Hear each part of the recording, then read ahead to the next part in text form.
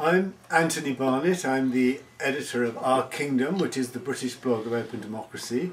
And my question to you is this. You're both clearly for a new constitutional settlement, but why don't you pull your fingers out? Because you both seem afraid of using that language in a vigorous way, which I think now, with the arguments over the European Constitution, the questions over ID cards, these are issues that they're not just process. People understand they're about real outcomes, and the people are ready for a full-blooded debate on what is a central Lib Dem issue.